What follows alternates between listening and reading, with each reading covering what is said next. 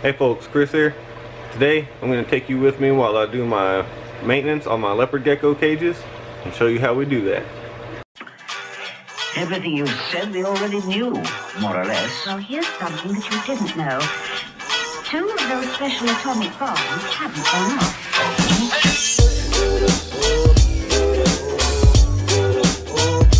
Alright, we're going to start the maintenance here with the Walking Dead leopard gecko enclosure. This is our 50-gallon lowboy. It's got 3 females and 1 male. It's our breeding group.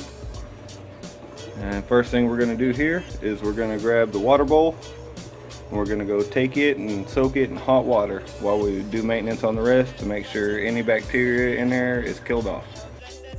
Alright, while we got that soaking, now we're going to go through the lay boxes here and check and see if we have any eggs. Shouldn't be yet because it's not quite warm enough for them to start breeding, but we'll check anyway. You can see down there in the substrate there's been no digging or anything taking place, so I really doubt there's any eggs. There's one of our females there. Yeah, as you can see, there's no places dug up or built up, so most likely no eggs there.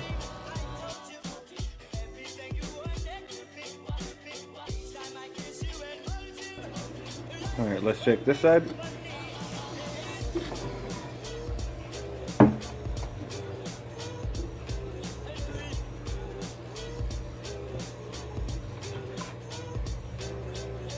There's one of our other females.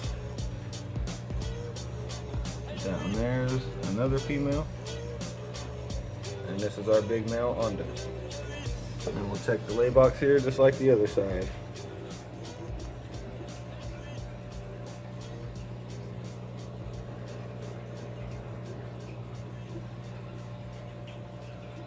Doesn't look like they've been digging on this side either, but I do see some poop here, so that's where they're going to be pooping at, so we need to change a little bit of that out. The way we're going to do that, I just got this little bowl here. I'm just going to scoop this little area out where they've been pooping in. Scoop as much of the poopy stuff out of there as I can. I think I got it all. Okay. Now we're going to just scoop some of this other over here for now. And then we'll replace it with some more here in a little bit.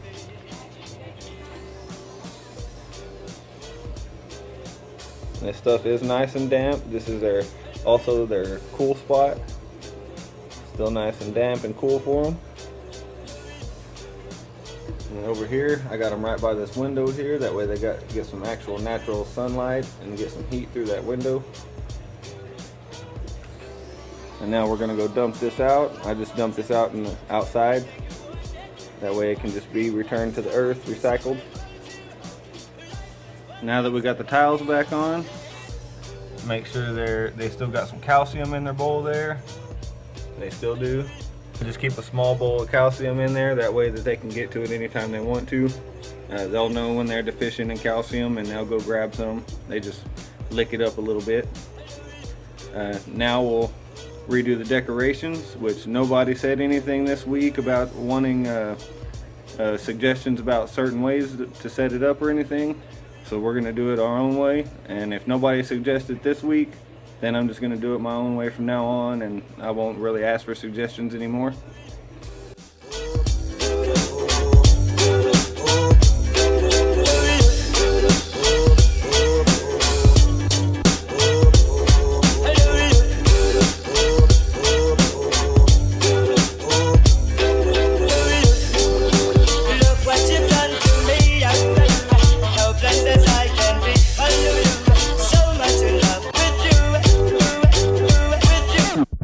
I know there's another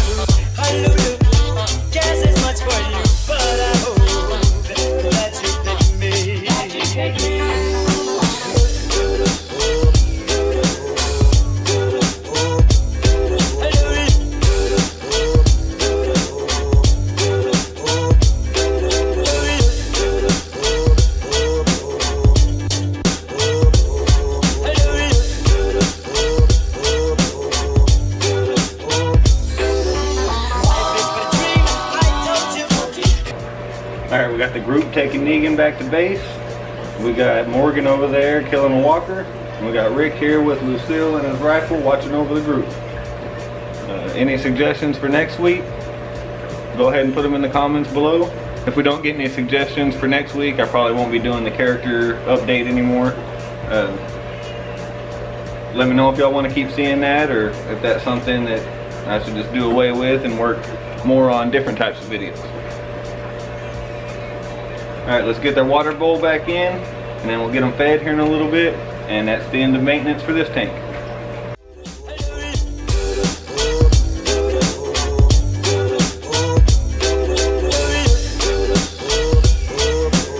I was going to show you how to clean the glass, but unfortunately I couldn't find my glass cleaner.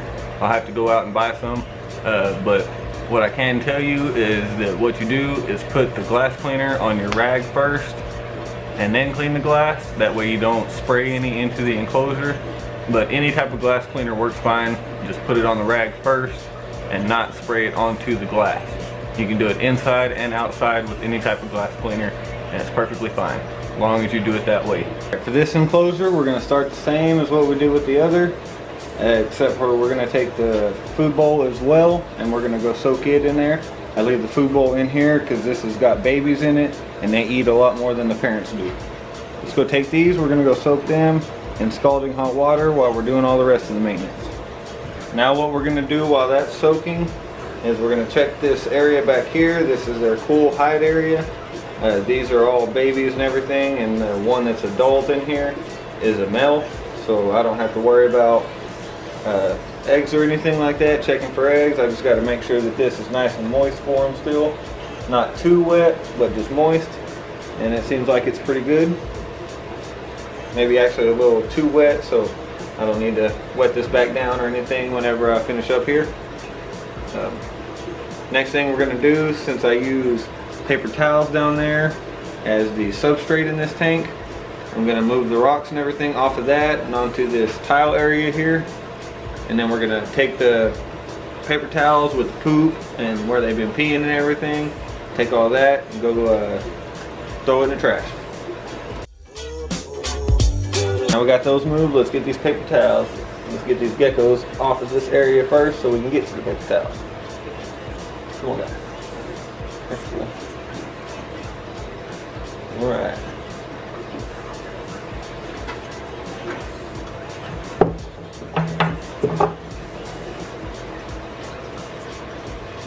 Roll these up here. Any that you didn't get, try to get it now while you still got these old paper towels in your hand. We're going to be using newspaper for substrate this time. I'm out of those blue shop towels, but you could use any type of paper towel, the white ones, the blue shop towels. You can use regular newspaper, this type, really anything. They're not going to try to eat it or anything, so the ink's not going to hurt them. Let's get this in here and we'll continue on.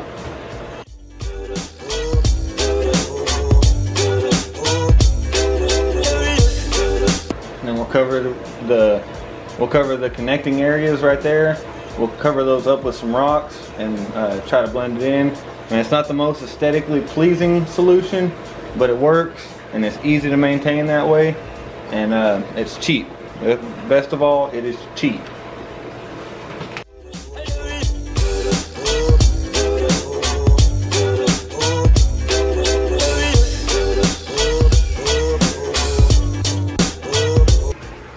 Alright, let's go get their food bowl and their water bowl back in here, and this cage will be done.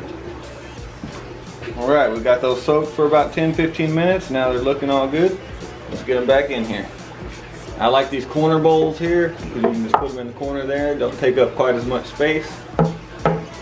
Then we'll put their water bowl in a similar area. I think I'll put it over here this time. This stick can move. Put the water bowl right there to help hold stuff down. Move that towel back. Let's go grab some water and fill it up, and then we'll be good.